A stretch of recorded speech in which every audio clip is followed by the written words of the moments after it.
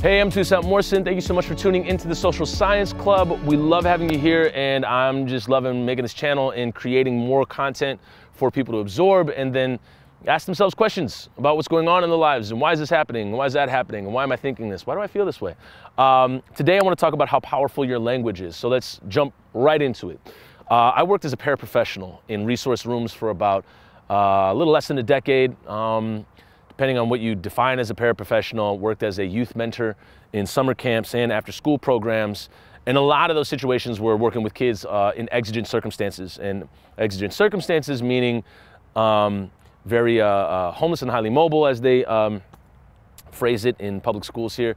And then also kids that are essentially in low-income neighborhoods and have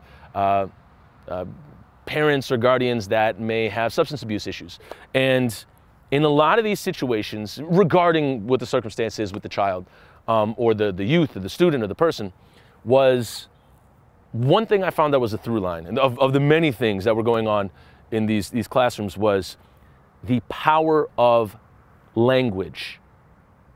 My early years working as a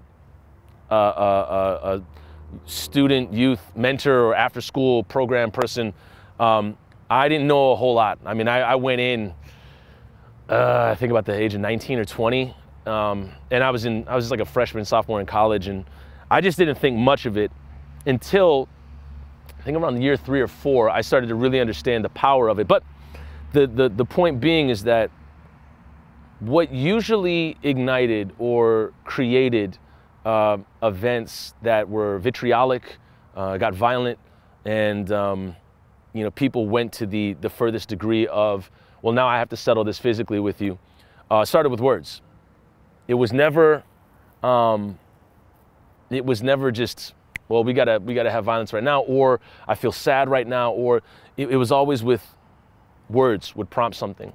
And the thing that I discovered later on, working in pre-K and kindergarten and third grade rooms, was even though a lot of the bodies in the classroom had been around, you know, on Earth for less than a decade, what you said was so damn important that I came to a point where I had to start thinking twice, 3 times, 4 times about how to just speak to a student.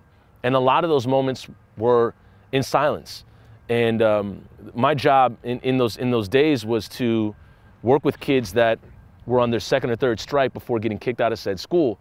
And the language that I would have to use, or that I began to use, that I felt was best, was I would receive said story from student, and then it's, okay, so then what's the next step?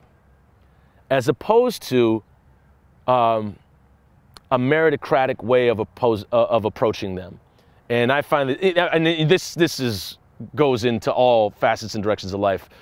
And actually we went over this in group therapy once regarding listening. And in listening, it's the encouragement for them to go further and say, okay, well, so then what happened? Well, how'd you feel when that went down?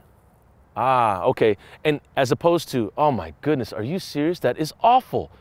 That idiot. You know, it's instead of applying brands and words and definitions and my opinion to their story, the question was, okay, how do you feel and what do you want to do next? Okay, do you think that's an option? Do you think we can actually achieve that?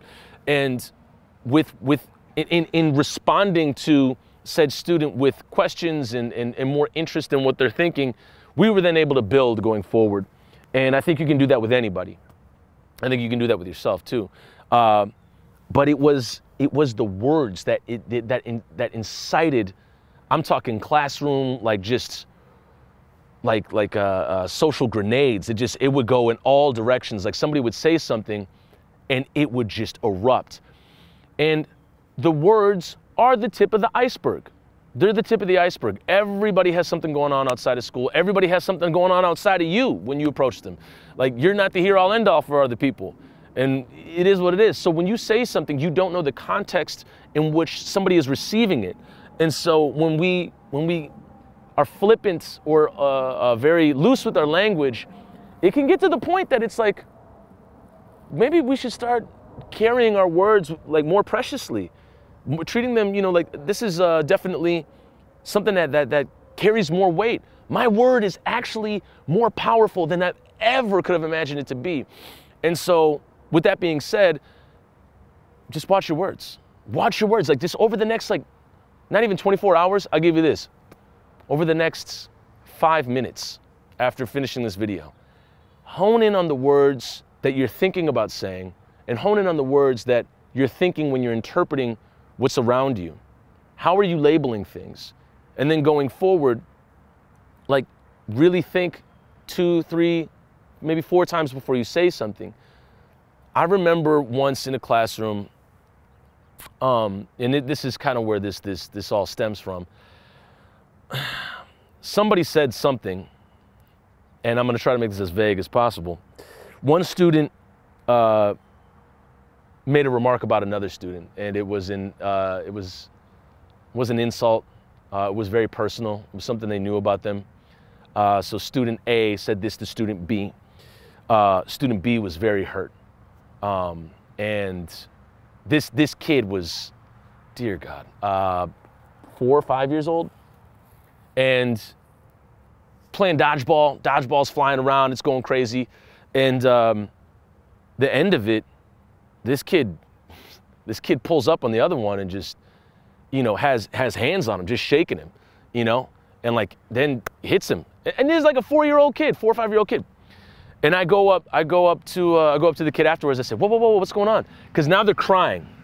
And so this is for another video. A kid resorts to anger and then resorts to sadness. I mean, the spectrum and the waves are going everywhere. It was a video for another time. And I say, hey, what's wrong? What's going on? And this kid who's 4 or 5 said, you know, they said this about me. They said this about my body. I can't believe they just said that. And I just was like, I was just blown away. I was like, oh my Lord. And it sat with that kid for the next few weeks, you know, that I worked with them. What that other student said, and these are kids, right? So, you know, you can chalk it up as maybe they don't know any better. However, we're adults, and we sling language around worse than that I've seen, and we have control over that. We know better, and it's our responsibility to do better.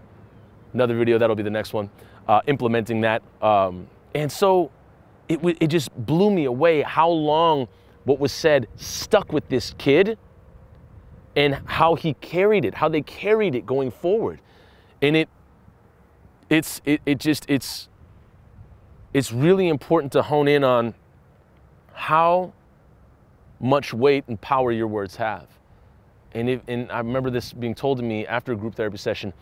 If you knew how powerful your words were, you would not only think once, not only twice, but at least 3 times before you opened your mouth every time. And that stuck with me, and it's an active verb to practice that and think about it. But give that some thought going forward in your day. And I still put you up on the challenge. 5 minutes after you finish this video, like take inventory of the words going through your head and the words coming out of your mouth the next 5 minutes. It'll definitely help you, I think. All right, that'll do it for this video. Thank you so much for tuning in. We will see you in the next one. If you found this video of value, hit subscribe or like. We'll see you in the next one.